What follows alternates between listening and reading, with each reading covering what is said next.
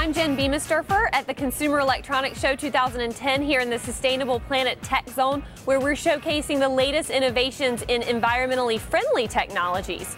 We're seeing a few key trends emerge at this year's show, and the first is the use of more environmentally friendly materials in the design and manufacturing process. This notebook computer from Sony is actually made of recycled CDs and DVDs. Similarly, this Casio projector is the first of its kind to eliminate the need for mercury by using a combination of laser and LCD light to achieve the same amount of brightness without the use of those potentially hazardous materials.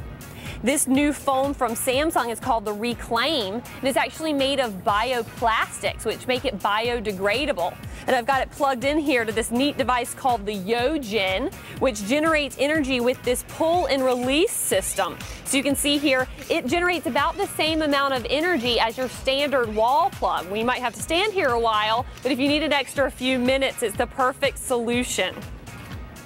Another key trend is the smart use of power. We've got an interesting device here called the Renew Panel from Regen. You take this, you hang it in your window with a suction cup for a few hours. It absorbs the sun's energy, bring it back, plug it into a dock, and it powers up your devices.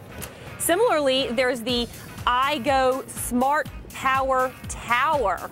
And this allows you to reduce standby power by plugging in your devices and peripherals. It's great for a computer and printer, and it senses when those devices are in use and cuts the standby power when they're not in use. So you can eliminate that wasted power by about 85%.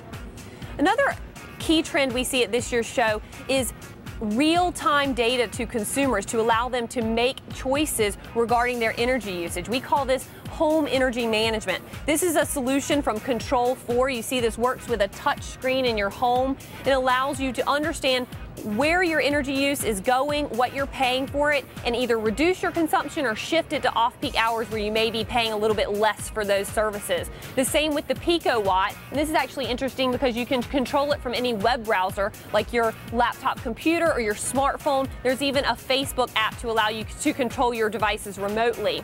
Energy efficiency is also a key trend. These 52-inch LED LCD displays use just over 100 watts of energy, which, to put that in perspective, is about the same amount as a household light bulb at 100 watts. You can find out more about these products and how to buy green consumer electronics products at our website, mygreenelectronics.org.